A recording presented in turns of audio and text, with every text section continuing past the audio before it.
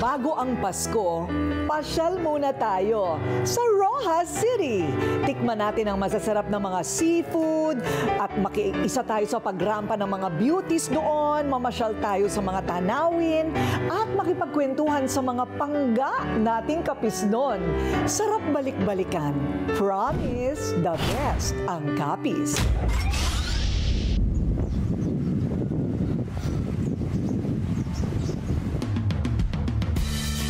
Bigger, better, brighter.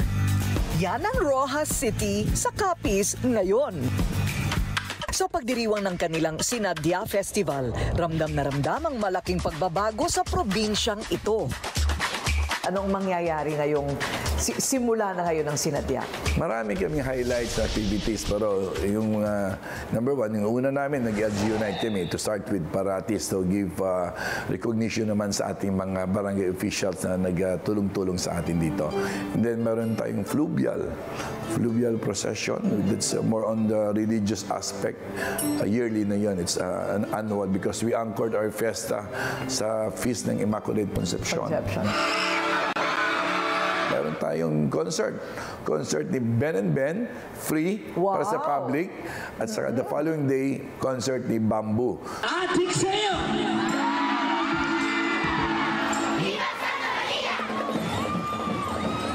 Buhay na buhay ang pagdiriwang ng Sinandya. Buena manong pampagising ang kanilang drum and lyre competition para sa mga estudyante sa Roxas City. Rock mob rin o yung sabayang pagtugtog ng halos 200 musiko sa probinsya. Spotted na nakikirakrakan si Mayor Dadivas at panganay ng dating gabinete, senador at proud anak ng Capiz, si Mar Roxas. Walang iba kundi si Paulo Roxas. Bukod sa masayang pagdaraos ng kanilang kapistahan, kitang-kita na rin ang pag-unlad ng Roxas City.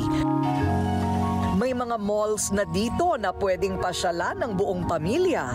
Hindi na nila kailangang bumiyahe papuntang Iloilo o lumipad pa papuntang Metro Manila. Maging ang palengke dito mas maayos na rin. A better market experience nga naman. Dahil mula sa mga lumang pasilidad noon, ngayon may 3 section na ang kanilang palengke. Fish section, dry goods section at meat section. Nagtayo rin sila ng bagsakan center sa labas ng Malamall na palengke. This is very important ang sectioning kasi number 1, competition. Kasi dito may competition eh. And that competition, if not handled well, magre-result sa away-away. So if you are situated in the same section, walang away-away, healthy competition. Very comfortable and easy for the buying public. Ang Capiz, binubuo ng 16 na munisipyo at ang isang syudad nito, ang Roxas City. At nandito tayo ngayon, kilala ang probinsya bilang seafood capital of the Philippines at ang kanilang tinatawag na Lacuna Placenta Oyster Shell. Dito yan matatagpuan, kaya nga tinatawag na Capiz shells.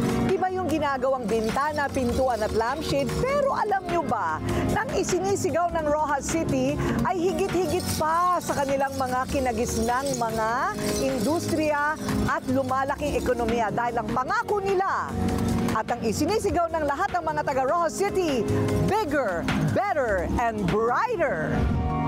Dahil kinikilalang seafood capital ng bansa ang Roxas City, ang kanilang mga yamang dagat ini-import na rin sa ibang bansa, gaya ng Taiwan, Japan at maging sa Amerika. Pero hindi lang sa pangingisda nabubuhay ngayon ang syudad. Dahil nagtayo na rin sila ng call center para madagdagan ng trabaho ang mga Capiznon. Ano bang pangarap ninyo? I mean, sabi mo na in the next 3 years. Yung pangarap ko sa Roxas City na makilala sa buong Pilipinas. Not only as being the seafood capital of the Philippines, but a place na they can retire, they can play, work, and enjoy. Parang balance lang na there's employment opportunities, there's really a robust economy. At the same time, you can relax. In my early journalism years until now that I'm a producer, a host, a businesswoman, a mom, and many other things, I have witnessed how other brands made the consumers believe something that is not achievable. Believe me, I tried it myself. I've seen disappointments, I've seen complaints, I've seen how so many of these false promises ruined people's lives. Skin Pro is different because it only uses honest formulations, real active ingredients, the right dosage, no more, no less. That's why we call this soap a soap with integrity. Honest results from kojic, papain, glutathione, and Himalayan pink salt, all in one beauty bar. Triple or even quadruple whitening and brightening, moisturizing, exfoliating, rejuvenating properties. Isn't it the perfect soap? Skin Pro is the real deal. It has everything significant and scientifically proven effective to address all of your skin concerns. I'm Korina Sanchez-Rojas, and I chose this soap with integrity. Skin Pro. Mayroon ring proyekto ang Roxas City para sa maliwanag na kinabukasan ng kabataan.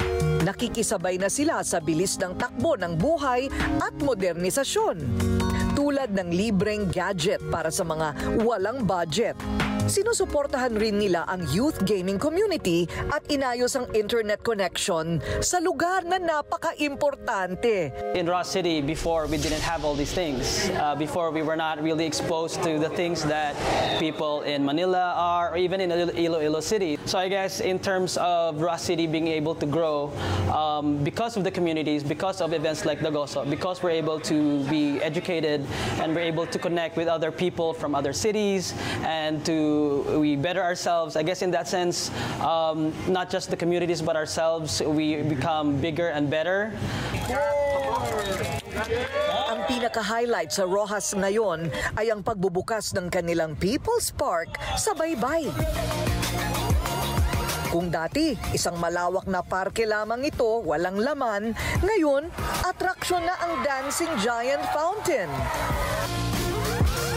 Idagdag pa ang mga kumukuti-kutitap na mga ilaw.